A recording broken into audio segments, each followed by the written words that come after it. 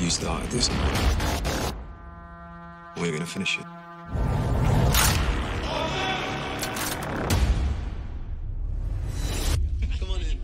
These are good people.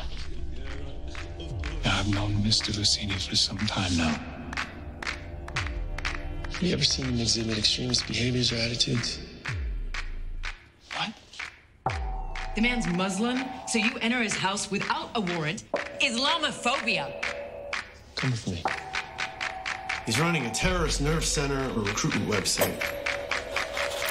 Or am I just an Islamophobe? He won't talk to me anymore. He knows what I saw in that room. And what does that tell you? He is the one that said, go to Cairo, talk about the faith. You're not suspicious? I'm asking you, don't go. I will call you.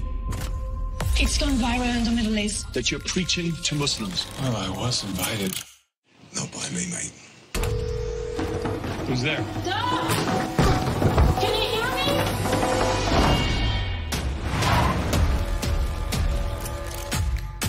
He's caused an international incident. He was kidnapped. This is terrorism.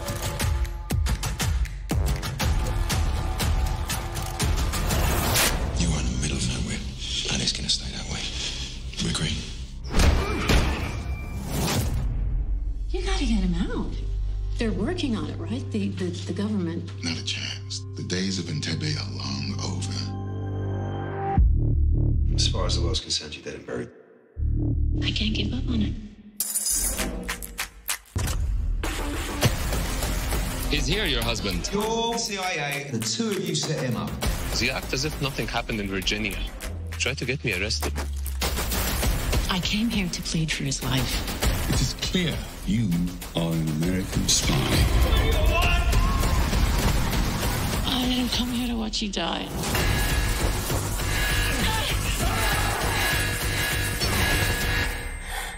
We're not afraid to die. That's why we're gonna win.